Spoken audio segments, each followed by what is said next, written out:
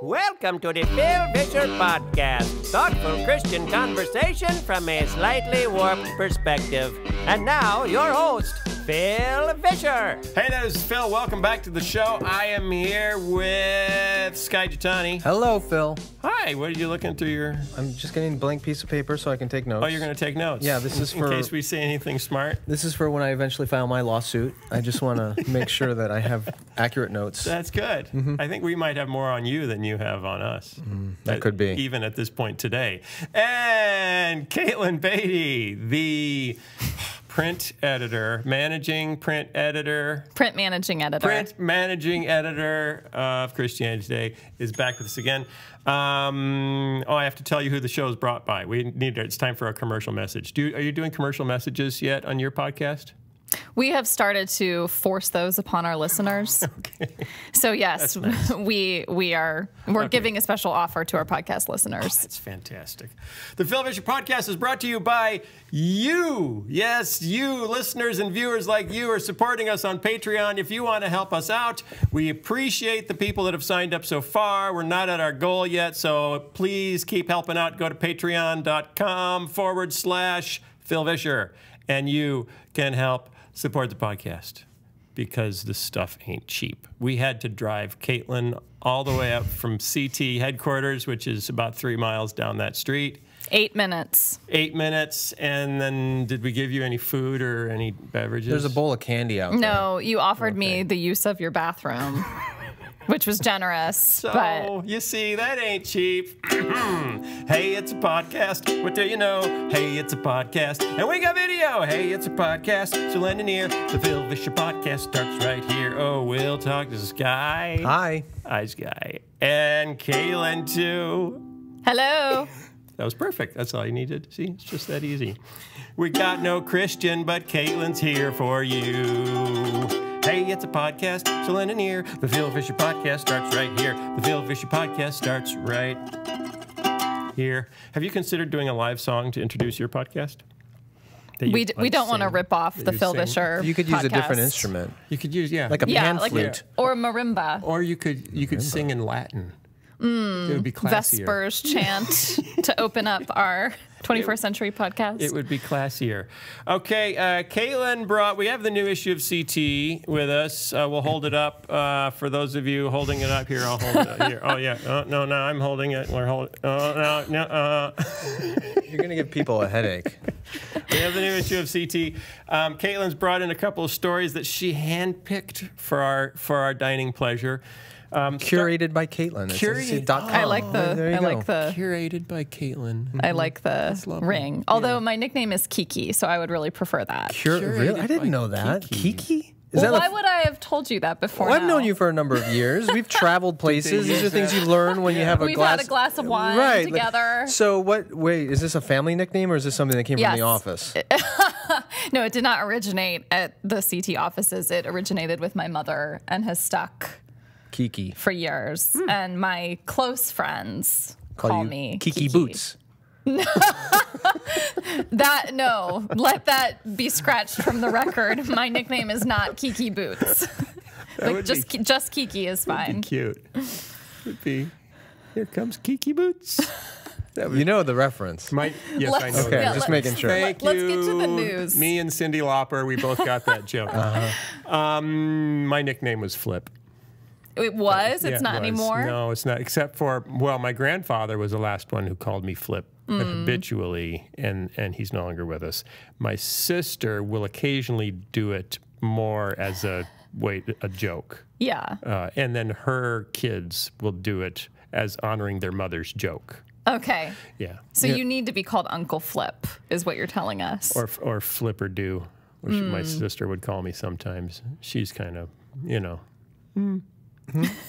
She's funny. She's funny that way. Your whole family is. You must be related. Now, yeah, we are. Yeah. She's interesting because of her being my sister. Right. Yeah, and connected to my dad, who is the funny one. SKYE was your nickname. SKYE is my nickname. It is your nickname. And currently nickname. So you never had the opportunity to have a nickname on top of your nickname? Not that I'm aware of. No. Skyper. Baldy. I was not bald as a child. Well, when you were a very little child, you No, probably I were. actually was never bald. I was You were born with hair on your full head? head of hair. Yes, I was. And so was my daughter. Most of my kids were born with full Never know hair. how life's going to turn out. Wow. Yeah. Interesting. Okay, we got stories. Stories. We've got stories. Yes, we do. We've got stories. How about you? There was an incident 2 weeks ago Over Memorial Day weekend. That was- So 10 days ago. with a gorilla. At the Cincinnati With a Zoo. gorilla, and people can't stop talking about people it. are going Yes. ape. I didn't think that we would need to address it on the podcast. It didn't. Yeah. It didn't seem like that much of a story. Because do you remember when the same thing happened at Brookfield at our zoo here in Chicago? I think we have About other. a decade ago. Yeah, but was it Brookfield? Yeah, it was at Brookfield in the. Did they didn't kill the animal though. No, it was a mother. It was a It female. was a female, and she was cradling the child. She saved the child. But who you fell in. realize we are now in the realm of animal gender stereotypes. I'm going there. The maternal The mo- ape yes, versus the aggressive gorilla. Exactly. Have you ever heard of testosterone? My scalp has. It's not. When you try to rub it on there. No, to that's grow what new that's what hair? causes male baldness. Too much testosterone, Well, or not enough? I prefer to use my testosterone for something other than growing hair. Yeah, thank you. Okay. Like having dominion. That's right. For stock car racing. Right, because I'm so masculine. Yeah. I mean, So, do you remember that? Were you in Chicago 10 years ago? No, I wasn't, but I read about the story last week, and yes, what happened at Brookfield was held up as a counterexample to what happened at the Cincinnati Zoo. So female gorilla picks up the child, although the child was knocked out. The child was unconscious. and it was a little kid, like a toddler. Yeah. Like, Well, this- this Yeah. kid was 3 in Cincinnati. That's a toddler. Well, I mean, like Yeah. a younger, But this like kid, this 18-month-old this maybe. kid got Okay. himself into trouble. Right. He climbed over the fence. At He fell Brookfield, into I the believe it was moat. fell out of someone's arms, like Okay. leaning over too far. Something Yeah. weird happened, and the mother gorilla took the kid and went over to the door where the people come in, and sat there with the kid by the door where the people come in, and everyone was moved to Right, tears. right. We all wept. Right. That gorilla is qualified to work in the nursery at church. Yeah, so some people are saying with this new story, how do we know that that gorilla wouldn't have taken care of the child? But if you see the video, Right. he's Yeah, like he's not so much holding the taking child care. like a Raggedy Ann doll. I mean, it's really kind of terrifying to watch. It's horrible. Right. And I'm just shocked that this is still a story because, of course, killing a gorilla is worth saving the life of a toddler. But I'm not sure everyone would say that. But they're sadly. endangered. How is that true? Children are not endangered. That is sick. It is. So you're saying that our mainstream culture doesn't automatically just inherently I- see the inherent. Well, I think value. most do. I think Isn't- most do. But there are fringe people in But on blogs. isn't that the direction we're moving in, though? Isn't what's Well, certainly there's been more extreme versions of animal rights over the Yeah. past 100 years Yeah. with PETA, but PETA is not even. PETA's not mainstream. PETA is so no. when I was a college student, undergrad student, I remember seeing this car on campus, and it had a bunch of bumper stickers.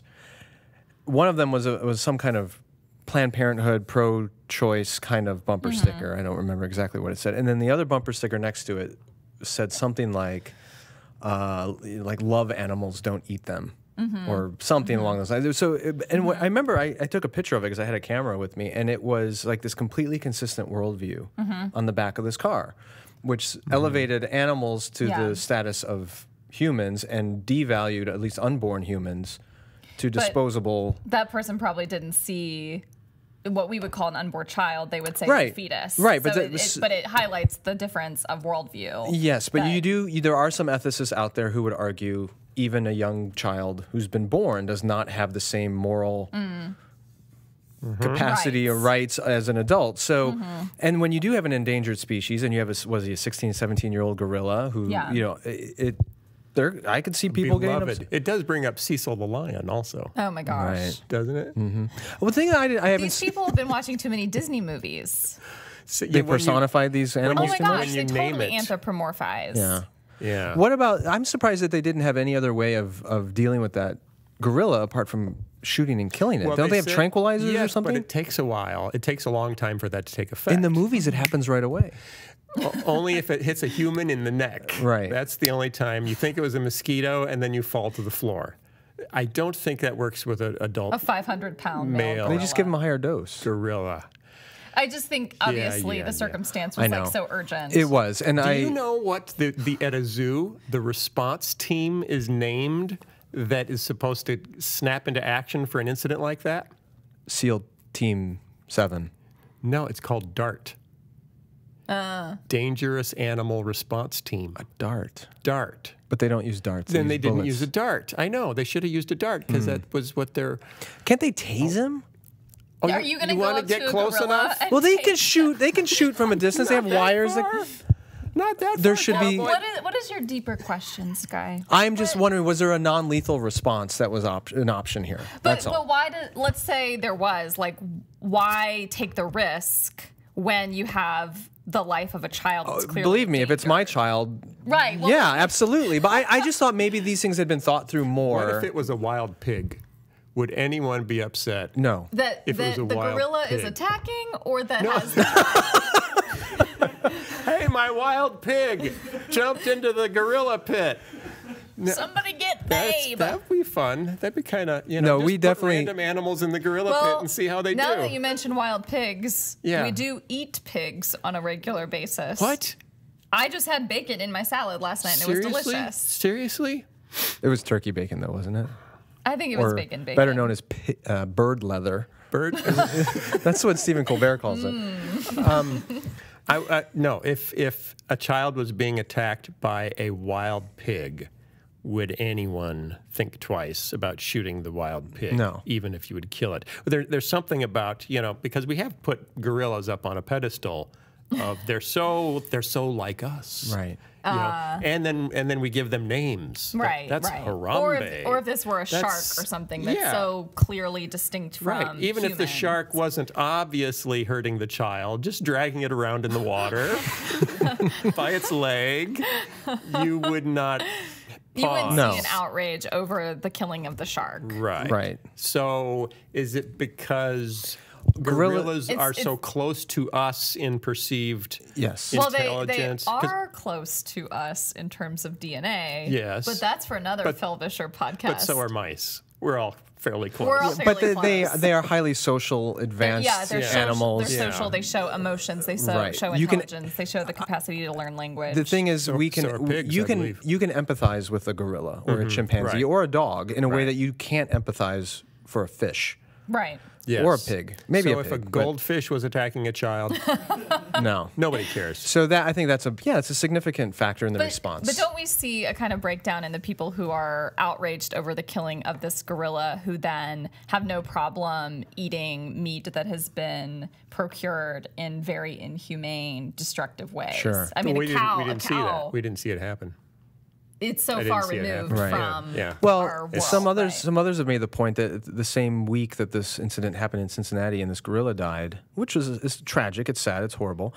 Like 1,000 or 800 people died in refugee boats in the Mediterranean trying to flee Yeah. North Africa and Syria. Mm-hmm. But there's no 24/7 coverage of that Right. or outcry. We have such a hard time connecting to the story of the thousands of people. Right. But it's the story of the individual, whether it's a Yes. person or an animal. Cecil the that lion. Well, calls there- forth this A emotional lion, reaction. Which is why- got hunted. Right. There was that strong response from that photograph that came out. Yes. Was it last year from Yes, that the Syrian toddler, boy the boy on the shore? Right, But right. again, I don't know. It still doesn't seem like there was. Maybe there is. I don't know. Well, I This- think it's because we don't know how to fix the Syrian refugee crisis. But you we can. feel like we have the chance to fix. Surely we can prevent a gorilla or a lion being killed. that's a good point. That is true. So what has happened since I What haven't have we kept up? learned? They're going back and forth. They wanted the parents to be sued. They wanted. And they won't be. Yeah, no, they there won't won't be any be. charges against them. I don't know And anything- then, of course, this story has brought out the crazy parenting outrage. Like, Mm-hmm. who are these people? I never would have allowed this to happen if Said- that was my child. Said from child of people who don't mine. have children, No because we've child all. of mine would ever Every fall. parent can think of a time. Oh yeah. Do you want to share your story? I lost my daughter in a mall. Yeah, everybody has a story like Yeah. that. I'm sure we've lost our children many times. I lost my son once at Disney World. But that's the happiest place on earth, so nothing bad. He actually came back happier than when he left. He was like, "Thank you." Yes, that was divine. I had a transcendent experience without you. I was listening to a radio program about this the other day, and somebody made the point, maybe the story here is not about parenting or the neglect of parents or something like that, but certainly there must have been other people who saw this child, beginning to get access or crawl through, I don't know how he got in, and didn't do anything. Is it partly that we've so atomized as a culture that we're no longer looking out for other people's kids because it's like, hey, it's not my problem, or you're worried about how other parents are going to respond if you step in and intervene with a child who's doing something? I've seen it. I've been there. I've seen kids. Assuming it was Memorial Day weekend. It was probably very busy. It had to be pretty busy. Right. People saw this. Well, and there's a psychological effect of crowds. When there are that many people, we have a hard time taking responsibility for one person in that crowd because we think surely someone else will take care of this. Right. Someone else should stop that boy. Right. Oh. I hope someone comes along. Well, the monkey's stopping him. It's okay. Well, haven't you been in a situation where you're watching a little kid somewhere do something either wrong or dangerous, and you're getting kind of angsty about it? But it was, when do you step in? When do you not? Will they be mad at me if I intervene? Right. I've been there a couple of times, and it creeps me out. Like Did you intervene? I have at times. Intervene? I have at times. Were there consequences? Well, the problem, I don't know. Nowadays, no one's parenting their kids in public. They just give them a device to look at and assume that that's going to kind of keep them in line. Oh, Sky found a soapbox. I'm just saying. Yeah. Okay. But on your podcast, when you were talking about this, you guys all went off in a direction. Now, it was 3 women on the podcast. You had a guest. We were all women people. Who were the other women peoples? Yeah, the women peoples were me and my assistant editor, Morgan Lee, and Karen Swallow Pryor, who's has done a lot on the ethics of animal treatment and serves on the Humane Society as the faith advisor. Oh, yeah, I think I've met her. Yeah. Blonde hair? Interesting.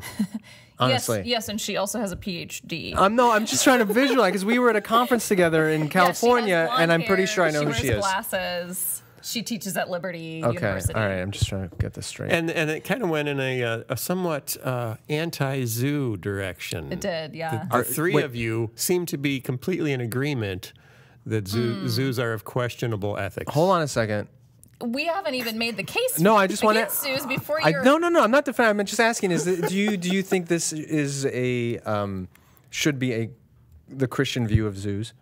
I don't think our view is the Christian view, but I think there are strong Christian ethical frameworks that draw into question the purpose of zoos and kind of the worldview that they assume that animals are for our entertainment. And then as soon as they start acting like animals, like in the case of this gorilla who was acting like how we would expect a 17-year-old male gorilla to act, we then take his life because it, imposes on the life of a human.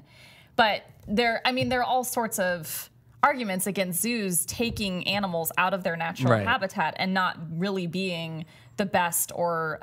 Which they don't do a whole lot of anymore. I mean, SeaWorld had their whole uproar recently. It's because they were using it as a show, as a form of entertainment. Yeah, but I would argue that most zoos are seen as a form of entertainment. But that's how they make money. But it isn't just like SeaWorld, going back to that. It isn't just that they were using these orcas for entertainment. It's that orcas, like gorillas, are incredibly intelligent, highly social animals, and putting powerful and dangerous. Right, and putting them in a small confined. There was a lot of evidence that this was very detrimental to the health of these animals, and they suffered psychological distress as a result. It's a little different than taking a snake or a field mouse and having them in a large enclosure, right? They're not the same. They're not going to have the same consequences. Where do you draw the line? Are you anti-aquarium? Phil had ferrets in his washing machine. I had ferret in my washing machine. But you had 3 ferrets. Yeah, only one made it into the washing machine. I'm just saying. Them out. I think a ferret is different than a gorilla and an orca. Yes, like developmentally and in terms of intelligence, obviously. Right. And elephants don't do well if they're alone. Elephants alone will either do horses. That's why you put a goat in with your solo horse. If you want to have just one horse, you have to give them a goat to play with. It has to be a goat? That's a different. They do very well together. Goats and horses do well. How do you know this? Because I have family that lives in rural Michigan, and we drive around, and if someone has one horse, it usually has a goat with it.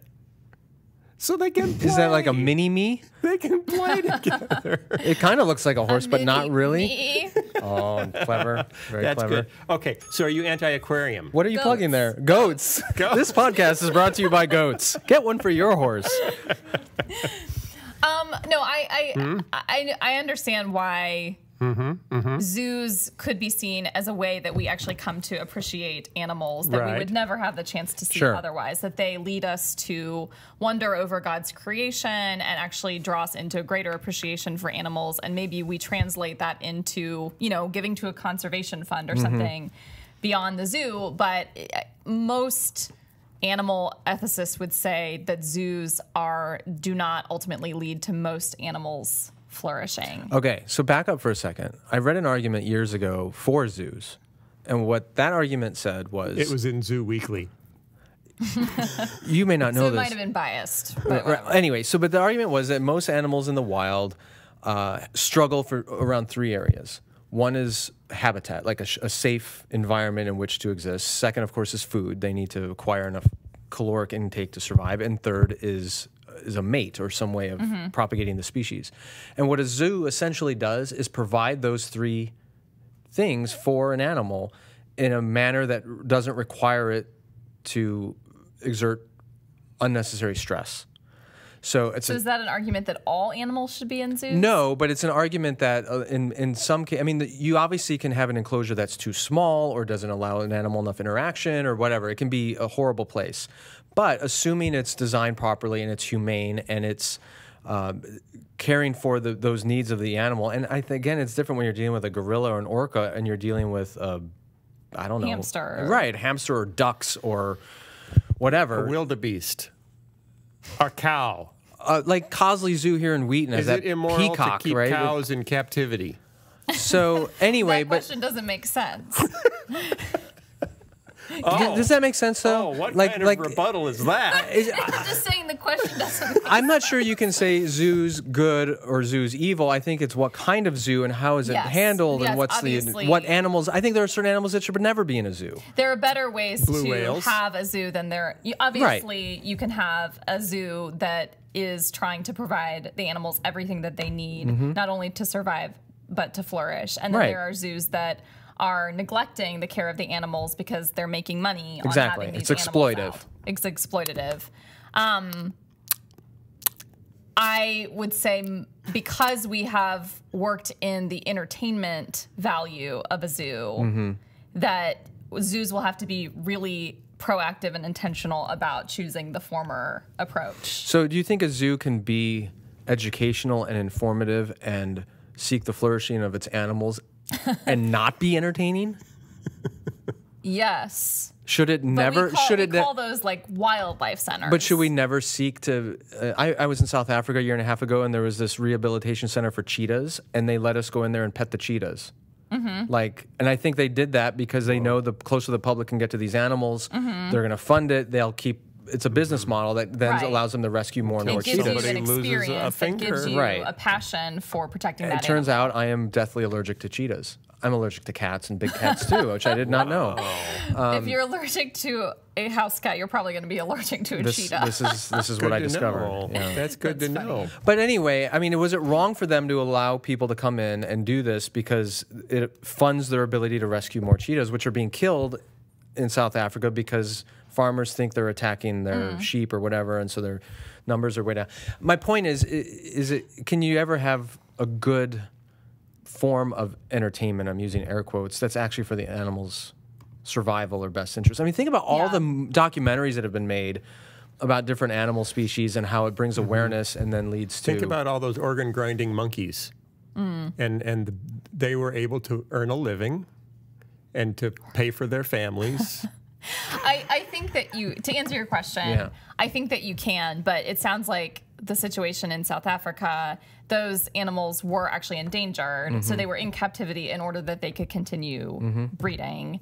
And then it sounded like there was a very selective process for letting people go and pet the cheetahs. Well, they didn't do a background check on me or anything. They asked me, do you have the money? And I said yes, and they let me in. Well, It was the other kind of- thing is that you were in asked South him if he was Africa, allergic. right? Yeah. You weren't in like Cleveland trying to pet a So, cheetah. a zoo- and most zoos are bringing in animals from all over So the if world. we have a zoo here in Chicago that only has animals indigenous to Chicago, Which that's is okay? kind of like Which what would be Cosley Zoo. It's politicians. definitely better because you can recreate the habitat and the ecosystem if that animal is used to that particular ecosystem. Phil's shaking his head. I don't know. Have you been in the Tropic House at Brookfield? They make don't- it rain. They make it lightning.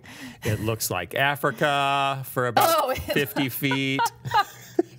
Okay, so We're divided on the you core don't get pushback evangelical on issue. your podcast, do you? Yes, we do actually. I mean, definitely have Well, debates. when you have somebody from the Humane Society, I'm pretty sure they're going to have a strong view on zoos, just like Sure. appropriately. Sure. But and I don't. It's not like the strong view against zoos is one that a lot of our listeners have even heard of or Right. considered. Yeah. So it's exposing them to a deeper questions about the goodness of zoos. What about when there are species that only exist in zoos? That does not exist.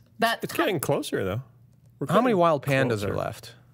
Not very many. They're mostly on reserves. But no animal originated in a zoo. No. What do you think but Eden it's- was? But It was just one big zoo But for it's Adam how- and Eve's entertainment. No, it's for God's entertainment. Adam and Eve were the prime exhibit. it's how we're keeping some species going.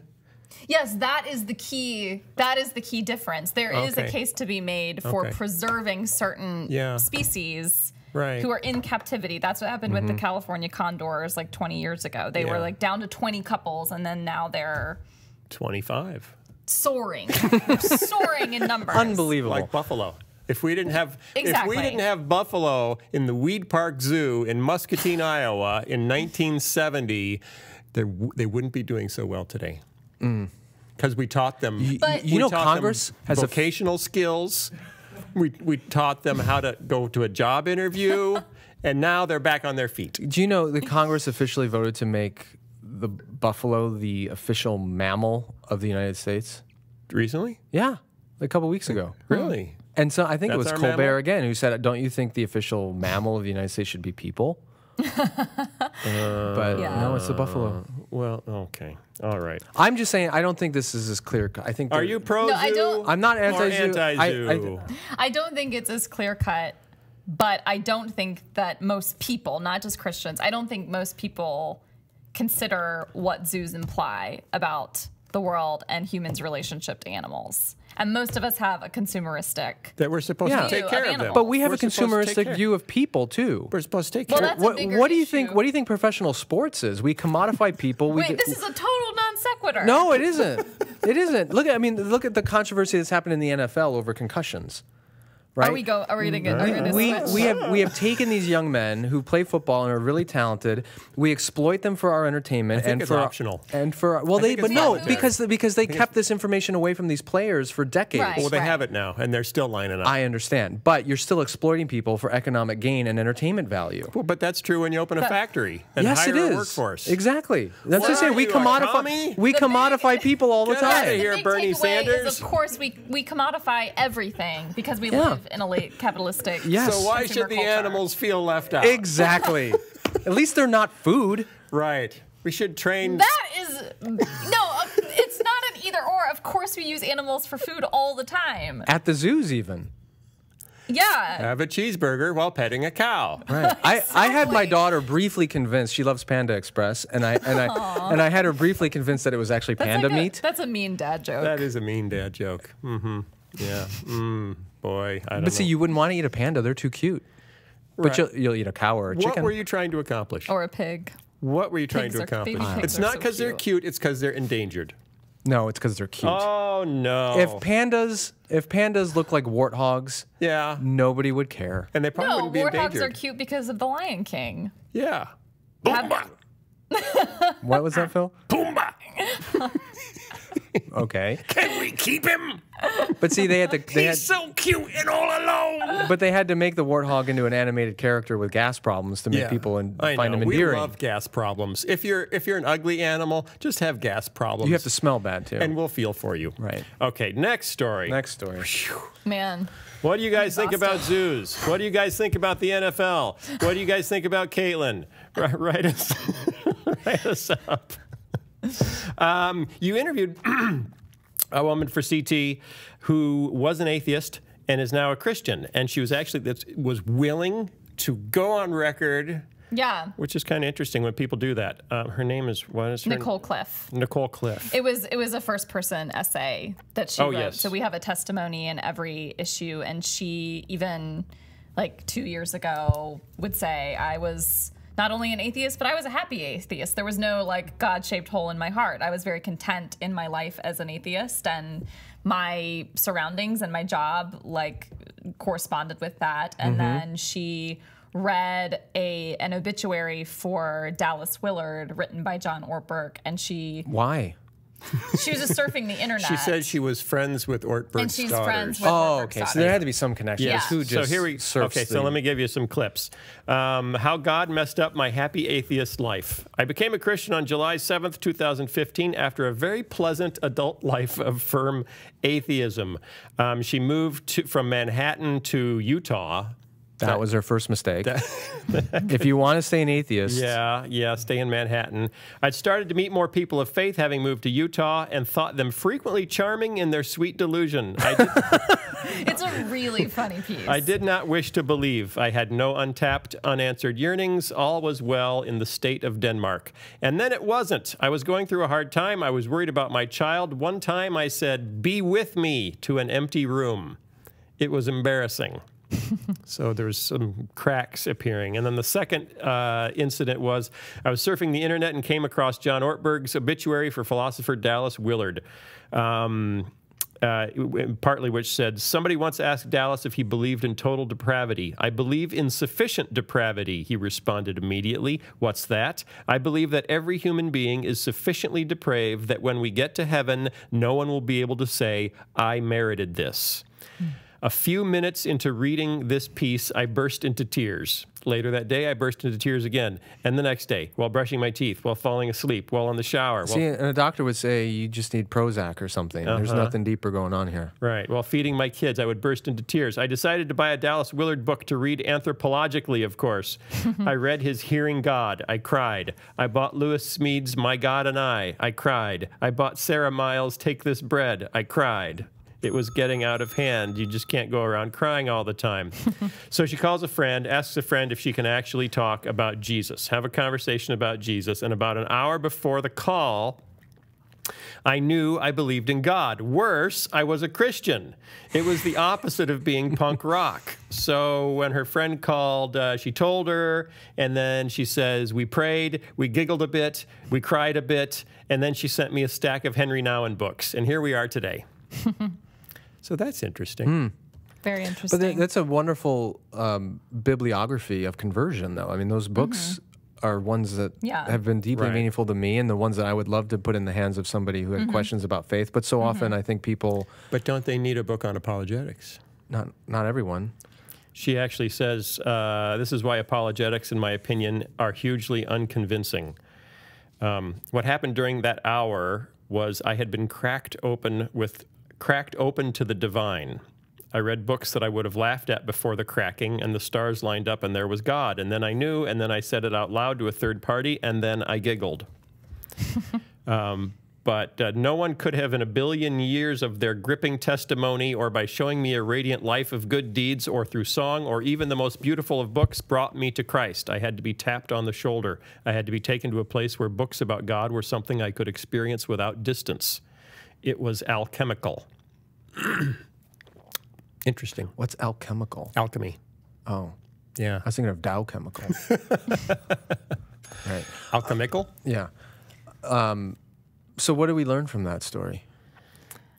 I learned that it's just kind of this reminder, I think in the kind of Wheaton evangelical subculture, it's easy to forget that like God is up to things in the world that are so beyond our programs and our outreach plans and what we think God needs us to do in the world, and that he is drawing people to himself all the time in ways that are beyond something that we could plan. I don't think that's an argument against all apologetics, right? But just a reminder, like, apologetics work insofar as the Holy Spirit is present in those moments. Is working with them. Yeah. And typically, though, quite often apologetics just make someone look for a better argument coming back the other way, you know, so it's kind of an ever escalating arms race of, oh yeah, well, take that. And this is, you know, completely different because she wasn't looking for it and no one was chasing her down, right, you know, and trying to wear down her defenses. It was God chasing her down, trying to wear down her defenses, which gives hope to people. You know, if you've got kids that have wandered away from the faith, or you've got friends that have wandered away from the faith, and it's like, oh, I gotta figure out how. What's the one way? What's the magic recipe to get them back? And it's love. I mean, there is really nothing else. That was my experience. I came to faith largely because of just something God had done, and it wasn't a program or some formulaic thing I stepped into. And what's strange is after that, when I went to college, I ended up for 4 years, most of those 4 years, having a really strong apologetic ministry where I'd go in and debate atheists, or I'd go into frat houses or dorms. No, not him. He's younger than me. Anyway, but I did all that, and I never saw anybody come to faith through those. But it was in the friendships or the meaningful relational connections that more often things happen. So I got really turned off to apologetics, seeing that it did become what Phil described as just an arms race. An arms race, an argument back and forth. And also, like, who's smarter or who has the more coherent and then it makes Christians look like, what we really care about is looking smarter than you, which is the most awesome I think testimony. The one thing, though, that the apologetic ministry did do was, at least I hope it did, for those who had written off Christians as just idiots who don't think critically or don't have any intelligent anything, I think some people could have walked away going, all right, there are Christians out there who are thoughtful and intelligent, so maybe I shouldn't just write this off completely. It helped restore some of that. But it wasn't, people don't get argued into the kingdom. They just don't. Do they get argued out of it? I actually don't think they get argued out of it either. Okay. I think it's on a far deeper level of emotional I would agree with attachment or detachment. Yeah, I mean, so many times what makes people lose their faith is a negative experience in the church with, you know, a relationship with a pastor or someone in authority, or the reality of suffering and not being able to square the experience of suffering with the goodness of God. Yep.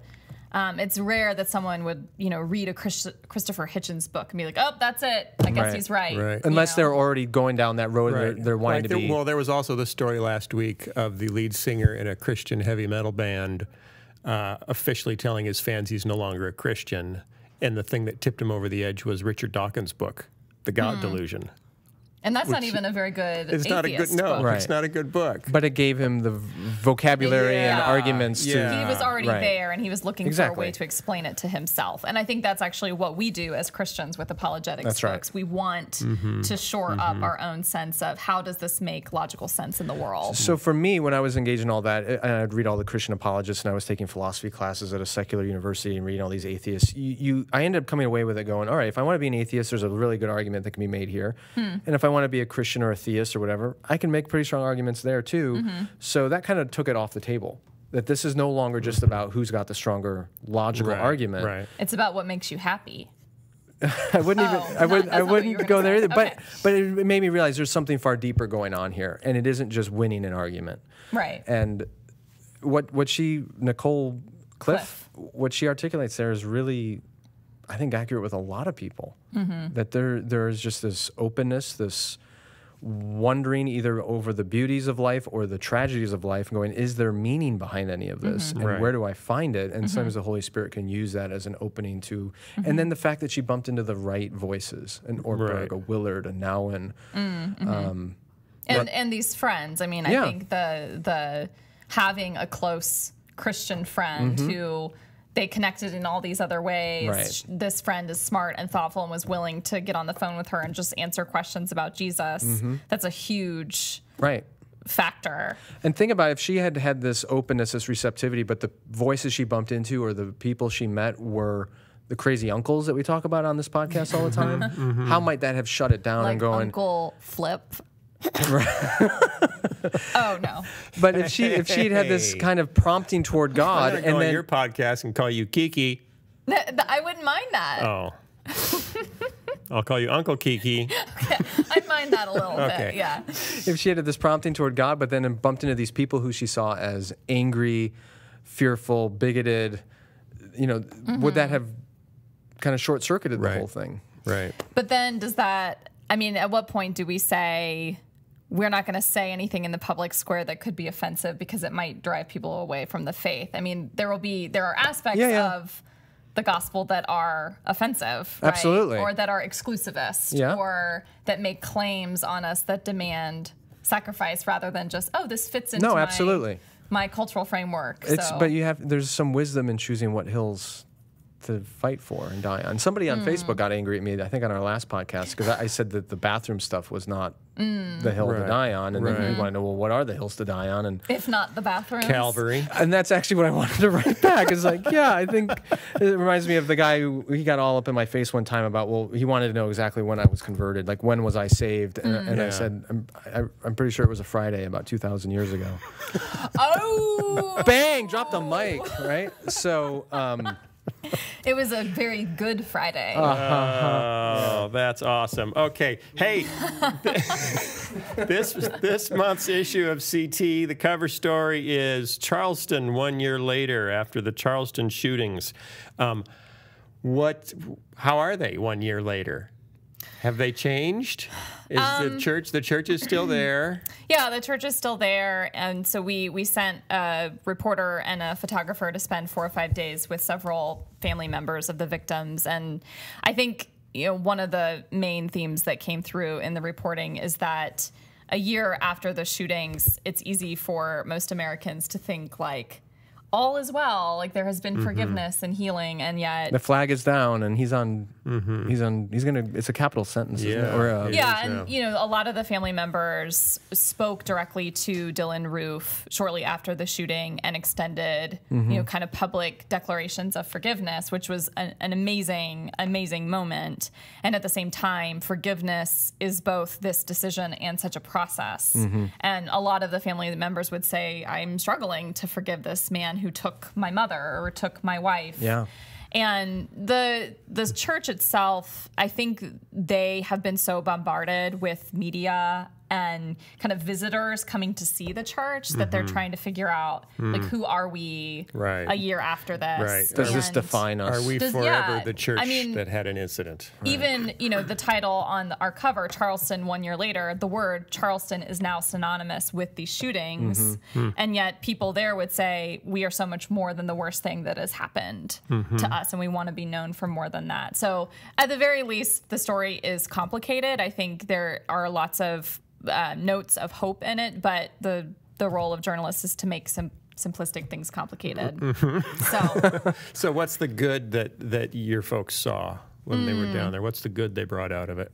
Yeah, I think a lot of the family members have drawn together. I mean, there is a sort of bonding when you all go through something horrific. Yeah. You understand each other's pain in a really unique way. And then the woman who has been the pastor there since January she knew all of the family members. She knew the church before coming in. And so she's been able to start to mend some of the divisions that had occurred in the church under an interim pastor.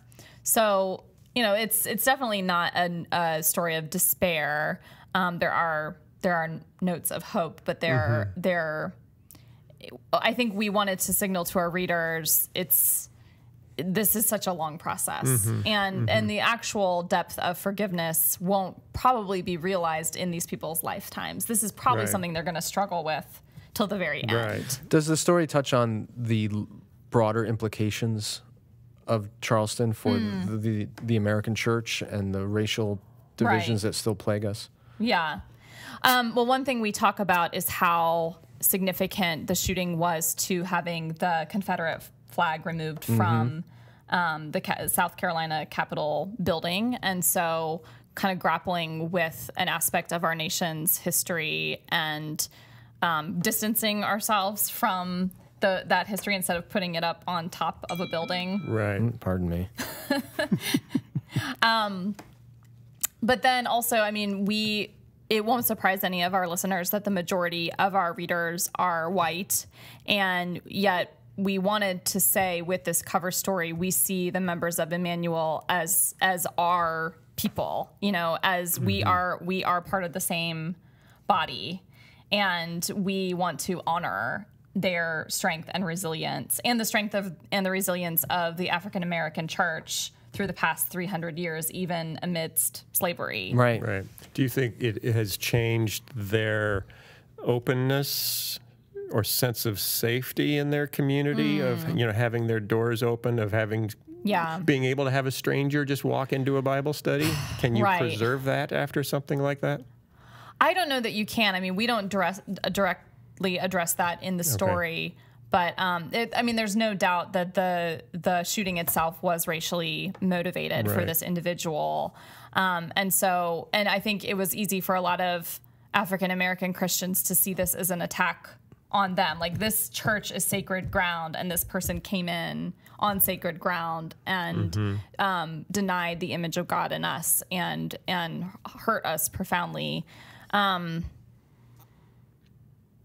I don't know what they'll do with the Bible studies. Right. You know. Right.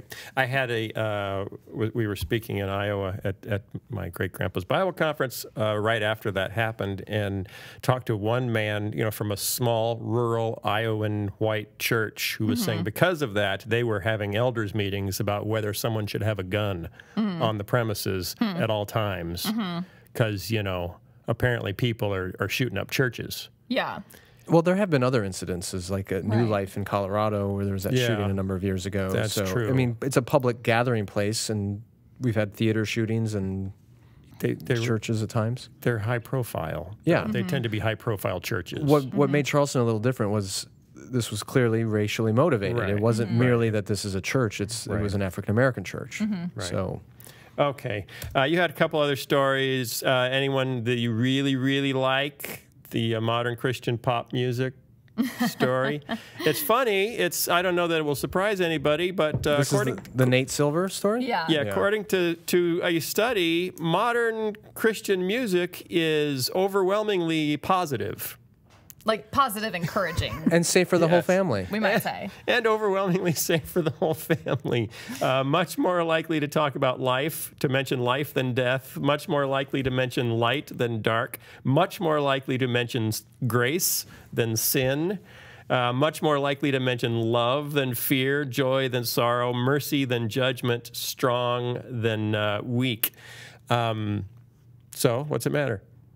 It's kind of a dumb study, in my opinion, only because, like, of course, it's so obvious. Well, if we're worshiping God, of course, we're going to dwell on the good news of the gospel rather than our own sinfulness or weakness or darkness. What would have been more interesting is if you compared the content of contemporary Christian music with, say, hymns that were written 100 or 200 years ago. Right. And He did. He did? Yeah, he did. And the traditional hymns were significantly more negative than the current contemporary music. Like sinners in the hands of an angry God put to music. Put to music. That was, Well, except on the issue of weak versus strong. That strong is mentioned equally predominantly 100 years ago as today.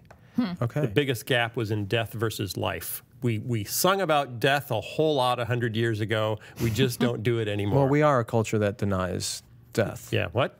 What did you say? I didn't hear you say what? We are a culture that denies death. I'm sorry, I didn't hear that. Yeah. Yeah, okay. Well, I think one interesting takeaway of the study is just what we expect worship music to do. And we've seen contemporary Christian music, that whole scene become much more focused on worship. Right. So it makes sense that when we turn on the local Christian radio station, we're going to hear more songs about, we're not going to hear about like the individual's experience grappling with doubt, or we're not going to do that without like assuring listeners, but you have overcome. Okay. I'm not grappling anymore. That So- was a That long was time yesterday, ago. and now's today. The hard part for me is if we take the Psalms as sort of the song and prayer book of Scripture and of ancient Israel, and the one that Jesus himself employed and used in his life, you see the whole spectrum of the human-divine relationship, from joy and celebration to lament and struggle and pain and where are you, God, and how long, O Lord. But in our contemporary worship music, it tends to be very narrowly focused on just one aspect of the human-divine relationship. Yeah. And is that ultimately malformative? I think it is. I mean, I'm not saying that every worship song should be about wrestling with doubt. You know, I think there needs to be a balance, as there is in the Psalms. Let me finish my statement. Okay. But I do think the positivity of our worship music suggests that we do see worship as we want it to be an uplifting experience. We come to the worship service to be lifted out of whatever we're experiencing. And that has been the role of worship. If you think about like African American spirituals, that provided a lot of like hope and resilience in the midst of really hard things. They probably didn't want to gather to talk about how hard like life under enslavement was. Well, so I think worship can provide hope, but I do wonder if we're only singing about hope and positive feelings, we're not actually like bringing our full selves before God. Here's an interesting quote from this story. One group of Christians who are particularly poorly served by uniformly upbeat themes in worship is, quote, winter Christians, a group described as having a relationship with God that is more touched by pain, distance, or doubt. They can't recognize themselves in the Walt Disney-fication of contemporary Christian music. Right. That's my question. I agree with you, Katelyn. We've always used Christian worship from 2,000 years ago to give us a higher perspective and put our suffering in its broader context of God's victory. But when you make no mention of the darker realities of life and the tragedies and the struggles, don't we, in a sense, invalidate people who are in those places? And saying, hey, if you're not ready to clap your hands and jump for joy, then there must be something deficient and wrong with you. And Right. the church should be a place, and traditionally the church calendar took you through different seasons that validated those experiences, like Lent. Even Advent used to be a time of more solemn reflection rather than just singing Christmas carols. Yeah, the difference there is that in the Christian tradition, like the framing of Lent or Easter or, you know, the framing of the church calendar was not, how do we validate people's feelings? Right. But what it did do is it carried a community, though, through those different elements of the divine human relationship. Yes. From repentance to lament to celebration to joy. You can only drag people through the negative parts if they don't really have easy options of other places to go that are all positive. You know, so you kind of have to go back to the same thing with church curriculum. When your denomination gave you all the curriculum for your church, they could make you look at unpleasant topics. But when every church is buying on the free market, whatever is easiest to put on and whatever seems like it'll be the most fun, you have to compete to be more appealing. Same thing with worship music. So it's the free market of Christian music it's and the free market. Content. It's the denominational free market, you know, that started in America because we're not going to set up a state church. Right, it's First Amendment's fault. We're not going to give you, you know, one prayer book that everyone in America has to go through that will take you through even the parts you don't want to go through. We only want to go through the parts we want to go through. And nobody's going to stop us because we're Americans. I absolutely agree. You should write a book about that. Maybe I will one day. Written several, actually. It's on silent because I was getting text messages about my upcoming dentist appointment. Sorry, Sky's go to the dentist. Would you like to sing along if only it's a happy song? Or will you get mad if the song turns a little sad? Will you take your kids to the zoo? Or is that not something you're gonna do? Because it might smell morally funky to have all those enslaved monkeys. But Katelyn says that's really bad. Sky's not so sure. He's kind of glad. But cows seem to be perfectly fine. They sit around in their pens until it's time to be eaten by the people who brought them into this world due to our popular breeding methods and our care for God's creation. I don't know what that was about. You can write your own song at home and send it in. Thank you very much. Remember to go to the Patreon page and sign up and support us. And have a great weekend. We'll see you next time. The Phil Vischer Podcast is produced by Phil Vischer Enterprises and recorded live at Jellyfish Lab Studios. This episode was edited by Jason Rugg and was fact-checked by absolutely no one. For more information, go to philvischer.com.